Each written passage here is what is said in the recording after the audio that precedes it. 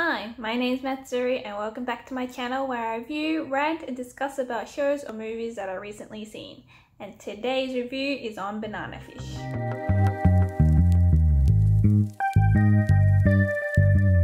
This anime was actually one of the reasons why I wanted to start a YouTube channel and talk about anime and reviews and whatnot, because this anime was so good that I don't know why not a lot of people were talking about. Like, I don't know why it wasn't as popular as it should be. Like, I feel like it deserved more hype.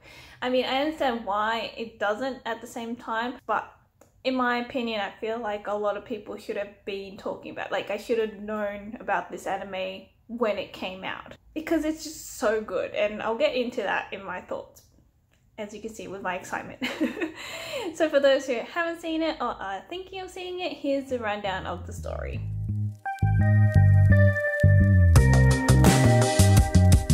Our main character is Ash Lynx, a 17-year-old boy who's a leader of the street gang. One night he finds a dying man who tells him an address, gives him a necklace, and the word banana fish. Finding out that the mob boss Dino Golze used his gang members to help kill this mysterious man, Ash realizes that there is something bigger that's going on.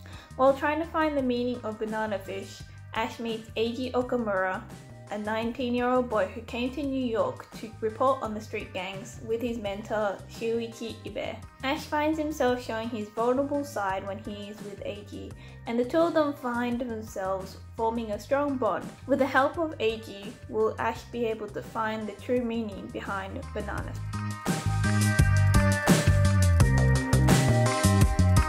Now, I'll apologize for the fact that the story is a bit short, but that's because I feel like if I say any more, it's a bit spoilers. I want people to actually go into this blind like I did, because it was one hell of an emotional roller coaster ride.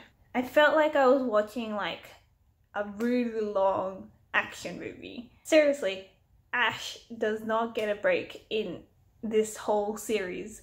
Anything bad you can think happens, and it's just so hard to watch at times.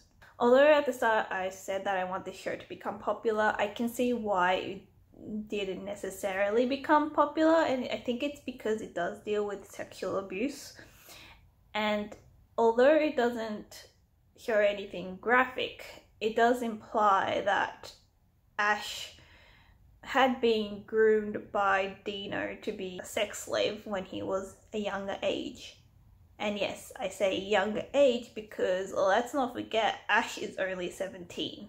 And the sad part about this, and the hardest thing to watch about this show, is that Ash doesn't care about his body as much. Like, because he's been through so much abuse, he knows that that's what his body is good for, so he does take advantage of it sometimes to kind of get what he wants.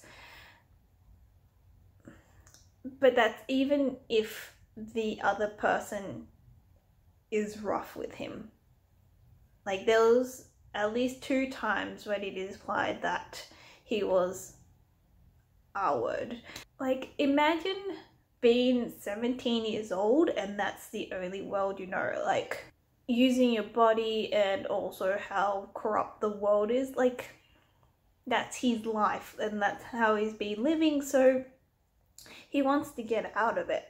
Oh god, now I'm tearing up just thinking about it. It's just really sad knowing that, and which is why it's so sweet when there's moments between Eiji and Ash. Because from Ash's point of view, Eiji is someone that is so pure and so naive. Like, he's from Japan, he doesn't know any gun violence, and he's just this pure being. Like, he just wants to protect this person. And from Eiji to Ash, Ash is just someone that, you know, is so young but is in such a corrupted world that he just wants to take him out of it and take him with him back to Japan, so he doesn't have to deal with this anymore. So that's the kind of bond that they have. And this is where I feel like I will get some unpopular opinions from Banana Fish fans. But for me, in the manga originally, they are canon that they are a couple. But watching it without thinking of it as a BL anime, it didn't seem to me like they were romantically together. Like, it just seemed like it was more, I wouldn't say romance, but it's not romance. Like, yes, it's probably gonna tilt towards romance. Like, you could probably take it as romance, but I don't know. For me, it just felt like they just seemed like they had like a special bond that necessarily isn't romantic, and it was just sweet to see that interaction. But it's like I said, this show is such an emotional roller coaster that it's just, those moments are just few and far between, and it just breaks your heart every time they get separated. And I feel like I spoiled it a little bit, but just keep that in mind while you're watching it, that it's just an emotional roller coaster that makes you want to cry because of the sweet moments. And oh my god, I'm not gonna spoil it, but F the ending.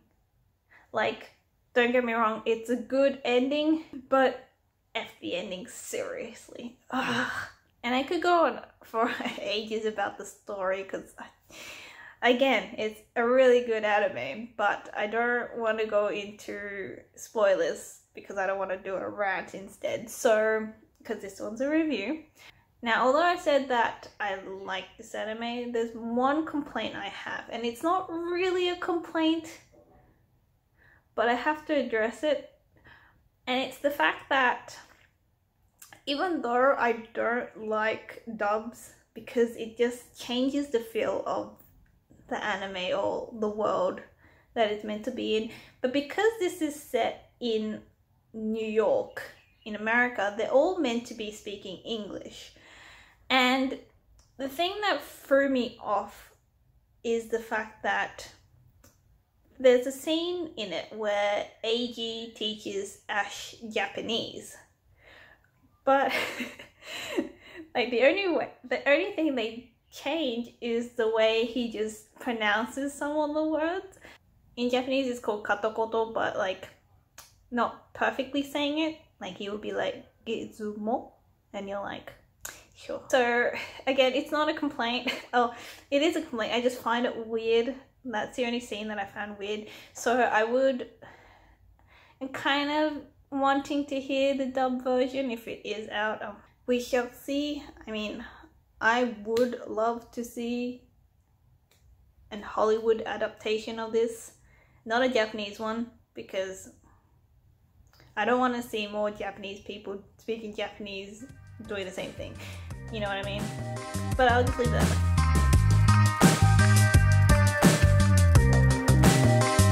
Now, my favorite character, hands down, is Ash, because, you know, he's smart, he's strong, he's good looking, and even though this, like, all this bad stuff happens around him, he's always able to make fun of the situation. Like, he is one part the comedic bit of the anime, because without it, this anime is very dark and depressing. So they use him as a way to make it a bit not light-hearted, but like a bit ease off the dark stuff from time to time. And I think he would be everyone's favorite character, just because he's really humble.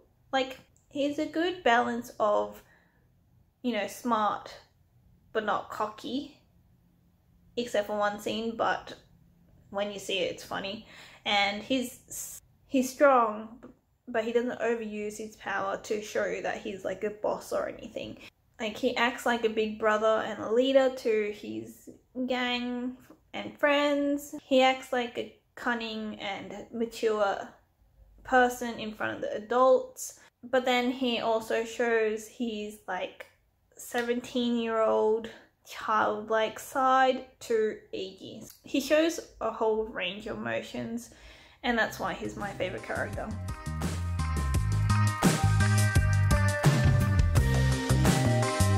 Now, should you watch the anime? If you have been a victim of sexual abuse, or if that kind of thing triggers you, I will not recommend it. Because like I said, it doesn't show anything, it just implies it throughout the show. But this anime to me was good because it felt really real. It made me feel that's the kind of life it would have been if I was in that world and at that time. Because, fun fact I guess, the manga was actually created in 1984. So pretty much you can kind of tell because of the way they're all dressed that it was in the 80s. But they modernized it by, you know, adding smartphones and tablets and stuff like that. I feel like that's what life would have been like if you were in that situation, or if you were in that world in the 80s. And that's why I think this is a really good anime. Like, if you like crime drama shows, I would highly recommend you have a go at this. Like, sometimes the situations Ash is in can be a bit unbelievable, but overall the plot or the story is really good, so I kind of like skimmed over that. And the one thing I wish is, like I said, I would love if Hollywood is able to do a live action adaptation of this one, because I feel like it's a really easy story to adapt as long as they make sure it's accurate to the manga or the anime series. But that's just my opinion. Like I said, I feel like if it's in Japanese, again, they'll just have Japanese people look foreign, and again, it's just that whole cultural appropriation thing. Like, why not just have it as Americans just do it? You know what I mean? You just have, you know, have the right people. Just have the true Japanese people in there. Everyone else can be American. But yeah, I don't know. I feel like Japan won't be able to do it well, so I wish it would be American. But I know Americans always aren't really good with Japanese adaptation, so we'll see. But I think it would be a really good live action adaptation. But yes, that's it from me.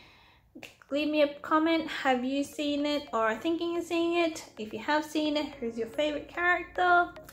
But yes, remember to subscribe for more rants and reviews coming soon. Give me a like if you can, and I'll see you in the next one. Bye!